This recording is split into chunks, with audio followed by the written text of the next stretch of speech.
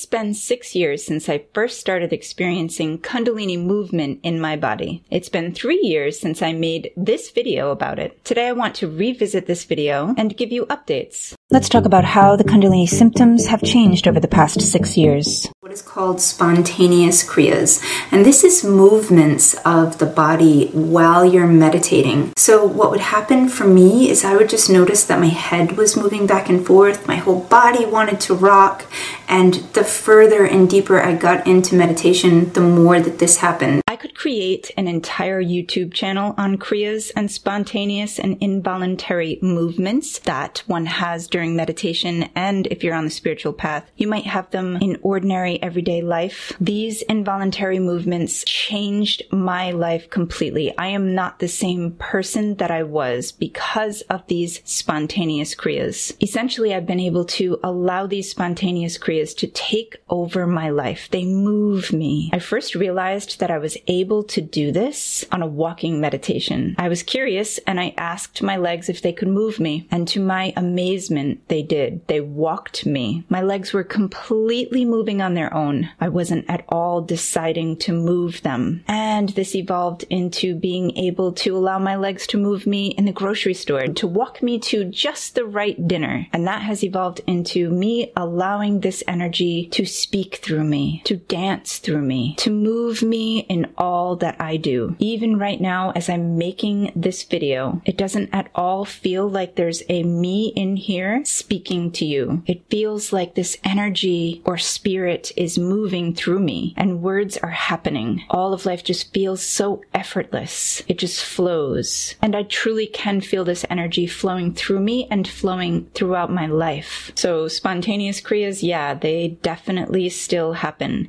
And do I experience the actual movements during meditation? Only if it's a really powerful meditation. As a matter of fact, I know it's the right meditation that I should do every day for a time, because I'll start to feel my body move. My head will nod, my hands will raise up, maybe I'll shake. And I watched a video that Joe Dispenza put out, Dr. Joe Dispenza. He's amazing. You should definitely check him out if you haven't already. But he made a video about brain scans of people who were in deep meditation on his retreats. Essentially, they look the same as people who are having full-blown seizures. Thought this was interesting. One of the first things I thought of was the spontaneous kriyas that happen in meditation and how some people shake. And they have all of these involuntary movements, just like someone would during a seizure. Sort of like a bliss seizure that only has benefits, no drawbacks. My sleep patterns changed a little bit. I started waking up really early in the morning, like 3:30, 4 o'clock in the morning. Yeah, this is pretty much still the same. I wake up super early. I wake up between the hours of 3:30 and 5 o'clock a.m. on most days. I'm not sure why. This seems to be an almost magical time. I do sleep well though, and I don't really feel like I need more rest than I get, so that's good. Another thing that I experienced a lot and still experience is this sensation of tingling on the skin, and especially on my face and my scalp.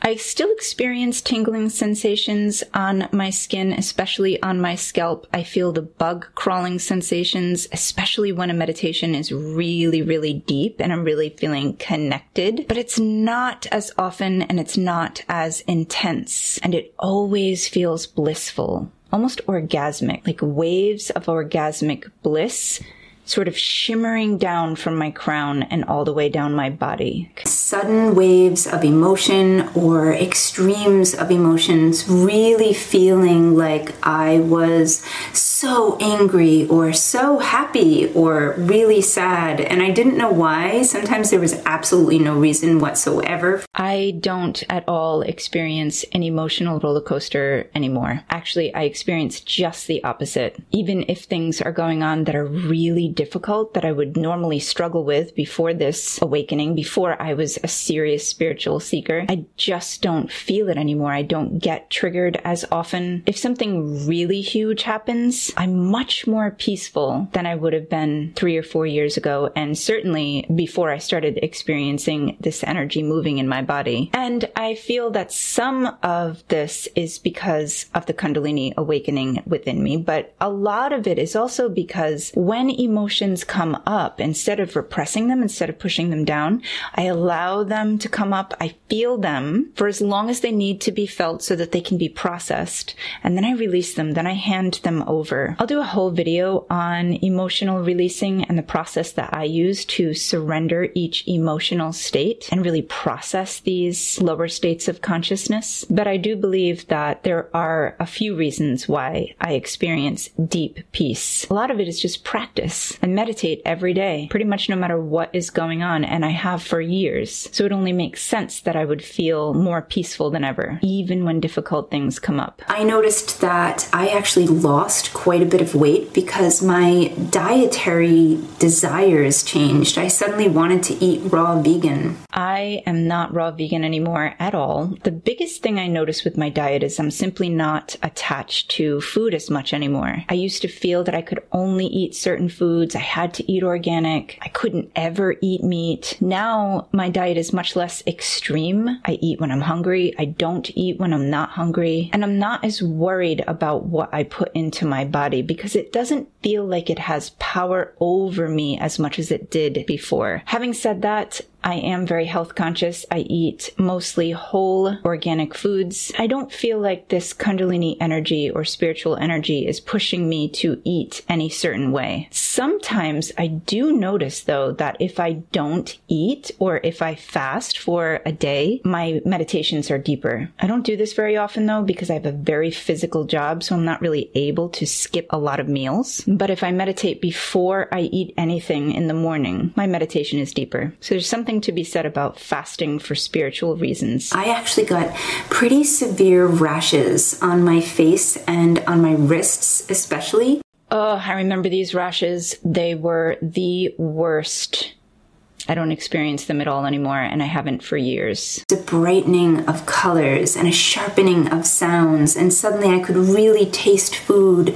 It seemed like everything was heightened, like I was alive for the first time, like a newborn baby or something. This heightened sense of wonder and beautiful bright colors and sounds just being delicious. Yes, that still happens actually probably more often than it did then. I feel like at least once or twice a day, I am feeling just this awe in nature and awe in life. I look at people's faces and they seem angelic to me and I feel so much love for them. I'd say that this has evolved into a feeling of just being in heaven on earth pretty much all the time. So yeah, I'll take that. Ringing in their ears and sometimes even blurry vision. My ears don't really ring anymore. Occasionally they will, but I think it's because I was wearing headphones a lot and meditating a ton. So actually this, I'm not so sure is a Kundalini symptom.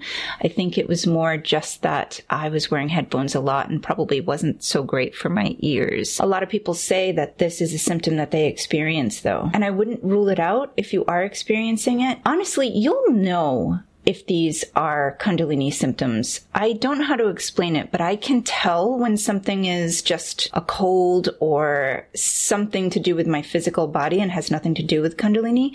And when it does, it has a different vibe to it. If any of you are experiencing Kundalini symptoms and you know that it's Kundalini and not a symptom of some kind of problem, I'd love to hear your take on that. You can comment in the description below. Ups and downs of physical energy. I don't really get these sudden rushes of energy or these ups and downs of physical energy.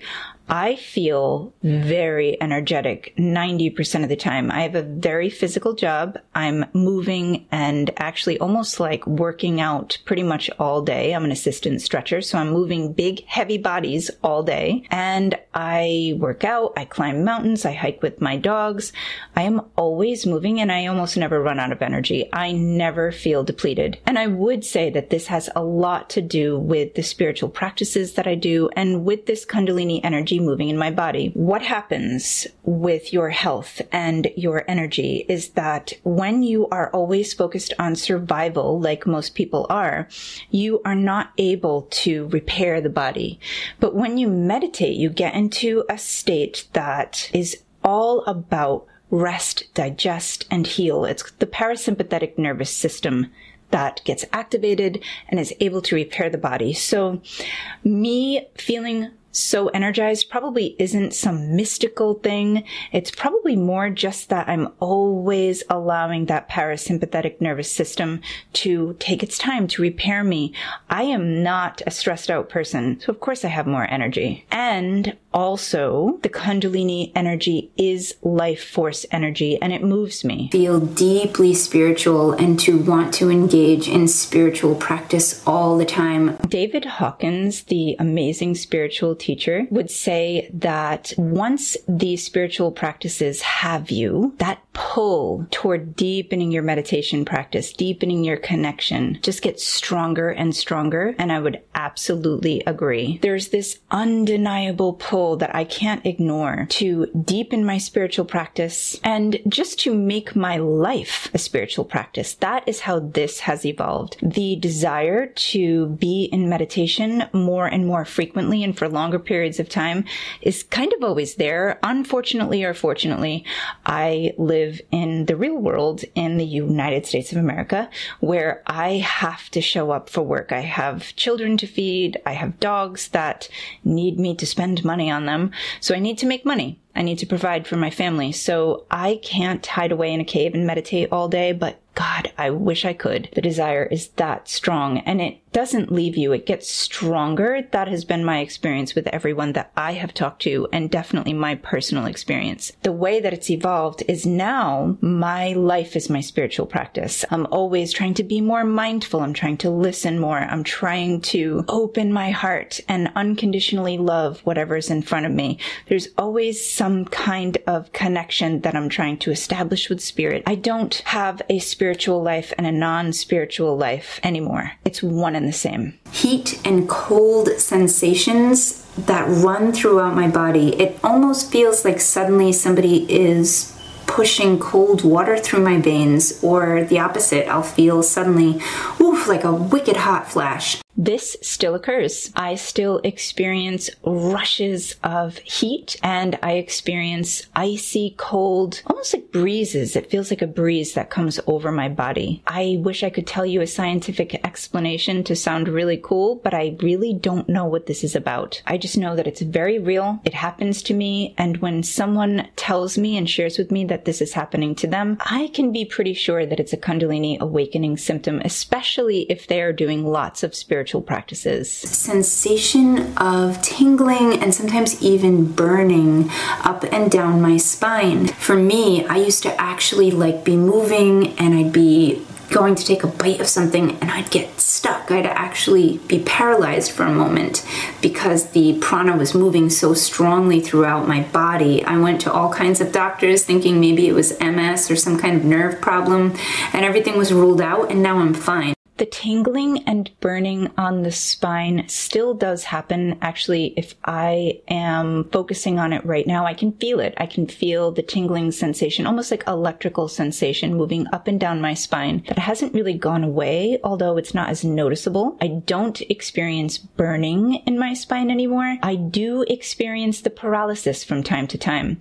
What it feels like is prana engorging my body, engorging me so much so that I can't move. I become stiff. I'll be doing something like going to take a bite of food and suddenly the prana is so strong that I can't move my hand toward my mouth. This is an intelligent energy, so it seems like it only happens when I'm alone and when I'm safe. It used to happen much more frequently. Now I'd say maybe once or twice a month, but years ago it was multiple times a day. It was a little worrisome for my family. I knew what it was, but because they didn't, I wanted to appease them and I went to all kinds of doctors. They never found anything and they still wouldn't find anything. And if you're experiencing anything like this, please get checked out by a doctor just to rule it out. But it could absolutely be the prana moving very strongly in you. Reverse aging, radiant skin, and sometimes people's gray hair actually goes away. Do I look young and radiant? I just turned 45 years old and I feel amazing. I feel like I'm about 20. But again, the practice of regular meditation gets us into that parasympathetic nervous system state and allows our bodies to repair themselves, to rest, to digest our food, to get the nutrients that we need. And wrinkles and other signs of aging are scars and are things that can be healed and repaired. So if we tap into that healing state more often, it only makes sense that we would look more radiantly beautiful. So it's not mystical, it just makes sense. I have extremely vivid dreams, especially when my third eye is very active, which I can always tell when it is because I get a lot of sensation around my head and in between my eyebrows. I get a lot of tingling here and maybe even pain. My dreams are not as vivid as they once were. For a time, I was experiencing amazing things, past lives, geometrical patterns in front of my eyes that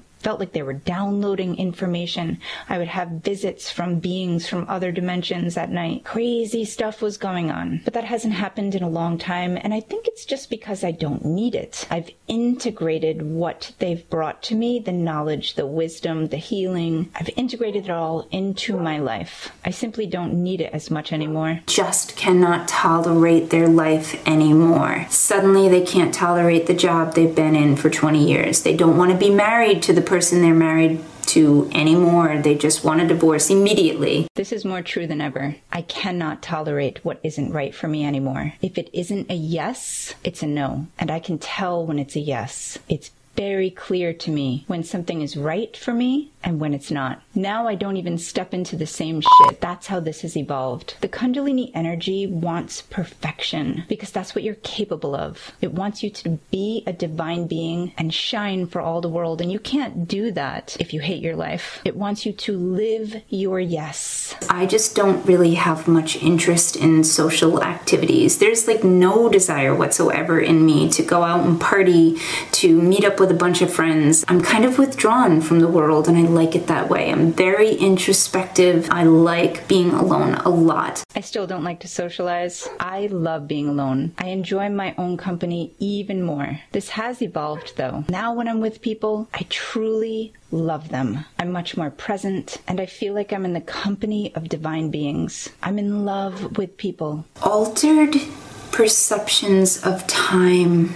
Yeah, time is still very distorted, not only when I'm in meditation, but just in day-to-day life. In meditation, though, I notice it more than ever. Sometimes I'll close my eyes and it feels like I immediately open them, like no time has passed at all, maybe a minute. Other times I feel like years have passed. And this actually has to do with the structure of our brains. There's an actual part of the brain that keeps track of time that is sort of dulled when we meditate. Bursts of creativity. I couldn't even get anything out fast enough. I just needed to paint. I needed to write. I needed to draw. I needed to sing. Huge downloads of creativity. This was one of my favorite things about the Kundalini energy moving in me, and yes, I still experience it. It's different now because I don't paint, but I do create these YouTube videos, and I do create meditations and thumbnails, and that's where I get creative. And sometimes an idea will come in the middle of the night and it won't leave me alone, and it feels like this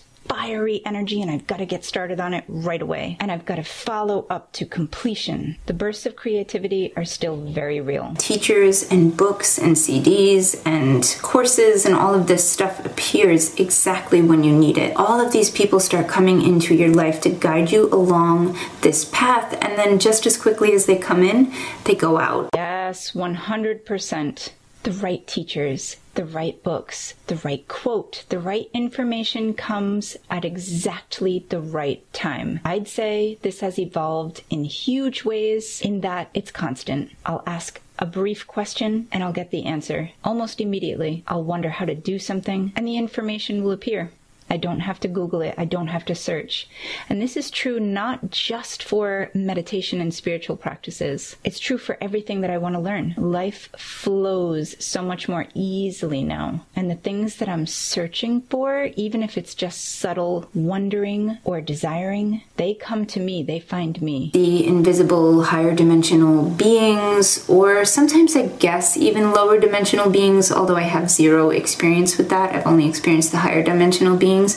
If you would have asked me even a year ago about this, I would have thought that it was kind of, not ridiculous, but just something that was beyond the realm of anything that I would ever experience in my life. And then I experienced some things and my mind was definitely blown. I've received even guidance from these beings. I don't get visits from interdimensional beings all that much anymore, but I'm not a skeptic anymore. And there was a period of time in my life where it was almost nightly that I would get visits from something or someone. I had an entire period of about 6 months where I would have conversations with what seemed like thousands of beings in my room. I do feel now that as we become more conscious, we become available to information that we were never able to perceive before. So yes, I believe that interdimensional beings exist, and actually in an infinite universe that is ever expanding,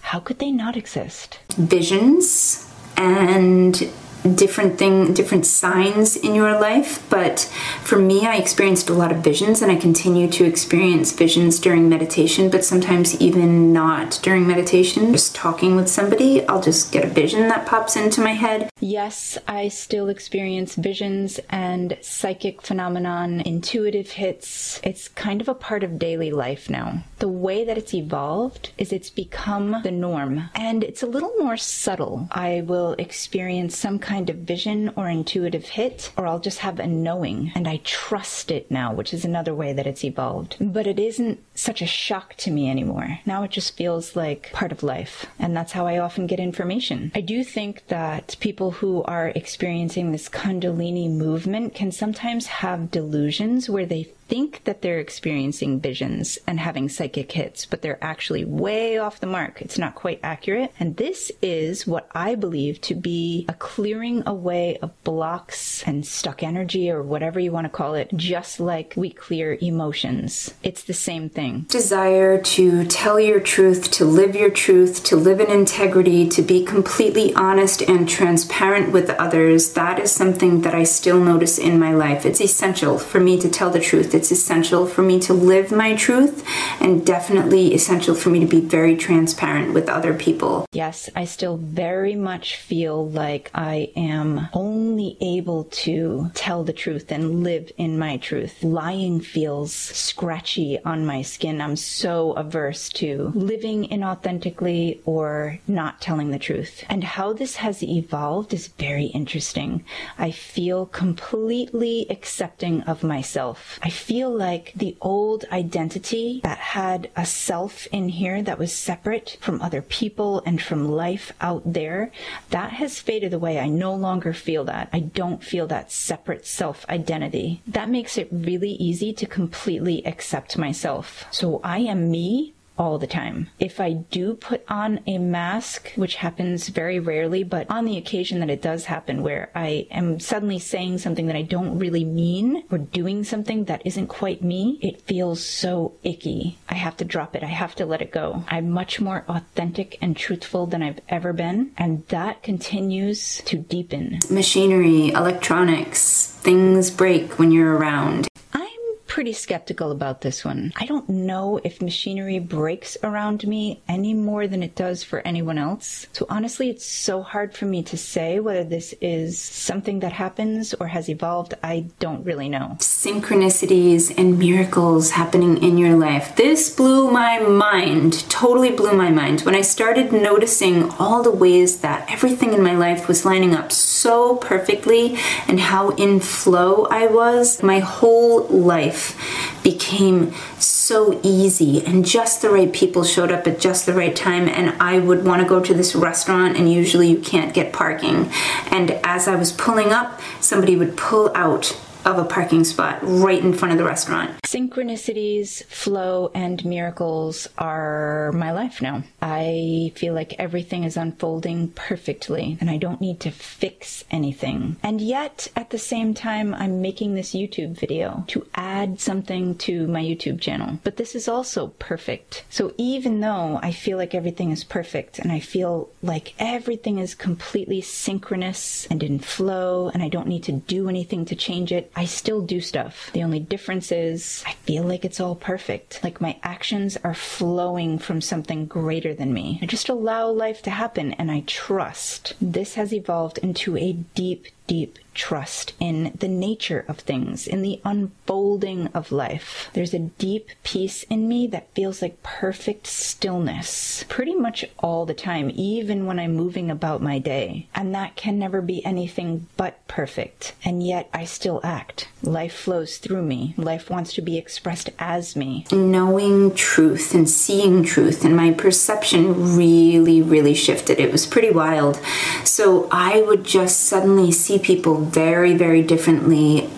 People who I felt were, one way in my life, like they were really in love with their life. They seemed to have their act together and they seemed really responsible. Suddenly I noticed that actually they're not responsible at all. Actually, they're not happy at all. And I would just know these things. I would see the truth behind the mask that they were wearing. And even their physical appearance changed. I remember with one particular person, I really thought this person was like larger than life, and I kind of looked up to him. And then I saw him and I was like, oh my God, he looks so small.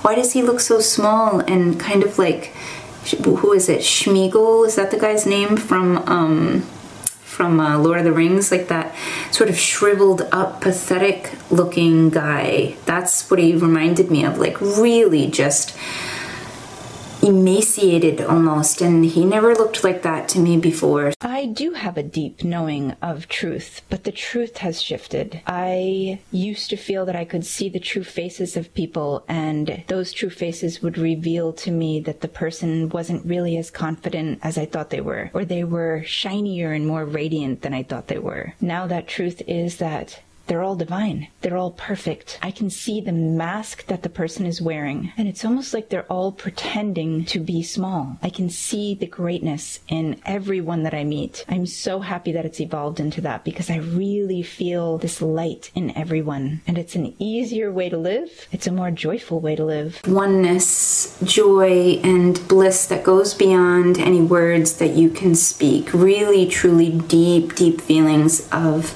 like this pleasurable oneness. Oneness and bliss in existence. I've discovered that there's a word for this, or a phrase in Sanskrit called Sat Chit Ananda, blissful existence, bliss in life, basically. I feel this. I feel a bliss in existence, and I definitely feel a oneness with all things. And that is not just an emotion. It's not just an emotional feeling. It's a feeling in my body. There's no me and then that out there. It doesn't feel like that at all. It feels like it's all one thing, and it's all just happening spontaneously, and it's blissful. It's heavenly. It's definitely evolved in a huge way. That was like the ideal before. The ideal was I want to feel one with things, and mentally and emotionally I do. I feel connected, but I don't even feel connected anymore. Now it's just life. All of it is life. I don't feel like there's skin that separates me from the outside world. It's almost like I have no skin. This feeling of being on my purpose. I never knew what my purpose was before. I was always trying to figure it out and trying to find it. And now I just feel like I'm living it, and it's so, so clear to me. This has changed immensely. This has evolved in a huge way. I don't feel like I'm living my purpose. I don't feel like I need to live my purpose, and I don't feel like I'm not living my purpose. Purpose is something that doesn't even register on my radar, which is very interesting, because from the outside, more than ever, I'm on a purpose. It seems like I'm kind of living a mission, but inwardly, it just feels like I'm being moved by spirit, like I am in all other ways. I guess it's because I'm always on purpose. I am purpose. I am the purpose. The divine is flowing through me as it does through everyone and everything, and I'm just alive. I'm just being in it. Feeling close to animals and plants, and maybe even feeling like you can talk to animals and plants. If I didn't know what was going on, I might check myself into a mental institution. Like, it was very, very crazy. The trees were telling me that they were afraid because they were close to the to the road. So I really felt that they were scared, and it was actually overwhelming. These gifts, they kind of come and go out of your life. I saw auras around people, and I could see the way that they were energetically interacting with other people and with their environments. I don't talk to trees anymore, but I do see auras still. And the way that this has evolved is just a sense of energy within people and around them that gives me a clue into how they're feeling and how they're actually doing, what their true energy is, regardless of what they tell me. And I can see these auras sometimes, but I can also just kind of sense them. And I actually don't think this is unusual. I've talked to quite a few people who see auras as well or sense them. But these siddhis, S-I-D-D-H-I-S, they are not gifts to be used by you. They are the divine using you as a gift to the world. The divine sees that someone needs to be healed and uses your body to be a healer in that moment. And then maybe the divine wants to heal 3 other people through your body, through you. And so you do that, and then the gift goes away because it doesn't need you anymore. So it's really, really important that you don't seek for these gifts. Just be an open channel and allow them to use you. And then don't be attached. Be willing to let them go after they've served their purpose. Do I still experience siddhis? Not as much, no. I feel like the main siddhi that I experience now is just unconditional love for whoever or whatever I'm with. And this actually is a gift because it allows me to accept them as they are and to be kind, and that itself is healing. Manifestation happens so much more quickly when you are awakening, and when you're awakened, it just happens almost instantly. It's like you barely even think the thought and the thing comes to you. And actually the crazy thing is, as you go through this awakening process, you start to care less and less about the things you own, about getting the perfect relationship, the perfect job. It's almost like those things matter less and less, and they come into your life easily. So you might have the passing thought of, it would be really cool to live near the water, and then the perfect opportunity to live near the water just pops up out of nowhere. Yeah, I can still easily manifest whatever it is that I desire. It just doesn't feel as important to me. It's much more important to me to be free of desire and attachments than it is to actually achieve them or receive them. But there is this playful attitude that I have of, let's just see if I can manifest this. And I might do some manifesting techniques like scripting or using a vision board or visualizing. And it works. It works miraculously well, faster than ever. And there's just always this feeling of gratitude. There's always a feeling of abundance. And I think that might be why things manifest to me very easily, because I'm living in the vibration of gratitude and having more than enough. I am taken care of perfectly. So of course, perfection comes to me, abundance comes to me, because that's what I'm putting out into the world. That's my vibration, and like attracts like. Dizziness and feelings of dissociation and floating and just weird sensations can happen quite a bit when you're undergoing this process. Sometimes it feels like the whole room is spinning. This is all normal. It's all energy moving around. Of course, if it becomes a problem, please go see a doctor. But something that used to happen to me was I would feel like champagne bubbles were like actually at the base of my spine and almost making me floating. I would meditate and I would feel like I was flying. Dizziness, dissociation, and champagne bubbles are not my experience anymore. However, I do often feel this sensation of sort of like a balloon being inflated in my energy centers or my chakras, especially the second chakra right now at this current time. That's the energy that feels like it really wants to expand. And tomorrow it could be my third eye or my crown. I never really know what each day is going to bring, but that expansiveness and a feeling of lightness, that would be the sensation that is predominant right now. I don't feel dizzy ever. I just feel this kind of like I'm made of nothing, just air. A buoyancy and a bounciness is in me. And it feels amazing. It feels very freeing. Heart palpitations. This happens to me still all the time. Heart palpitations are still very real for me. They actually happen regularly. And I know that these are due to heart expansion because they always happen during meditation. So it's not a medical problem. I would say that I just become aware of heart expansion in the moment that I feel that flutteriness. It doesn't scare me anymore. You can either feel really, really driven to find like a twin flame or a soulmate in your life. You can feel really, really desiring your other half, or you may not be interested in relationships at all.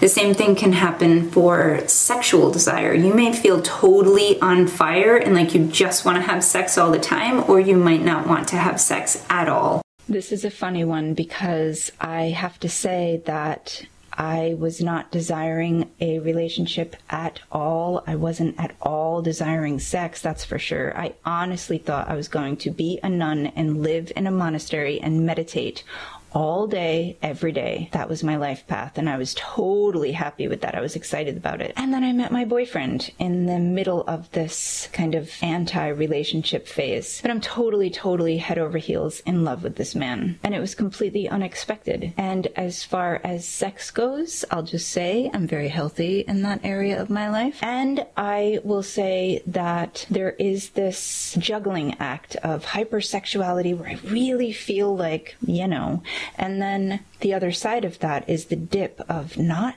feeling anything, just totally numb to it, not wanting it at all. And this is normal. This is a life force energy that wants to move through you, and it has created babies throughout all of time. So there you go. I created a workbook PDF designed to help you to deepen your daily spiritual practice for any goal that you set. So if you want to purify your system to allow this Kundalini energy to move in you, you can use the workbook for that. It's free. It includes super useful step-by-step instructions so that you can design a practice that will help you to wake up this life force energy. It's in the link in the description below. And of course, like, subscribe, and email me. I would love to hear from you. I would love to talk with you about whatever symptoms you're experiencing or any spiritual topic you want to talk about. Until next time, have an amazing life. Bye, guys.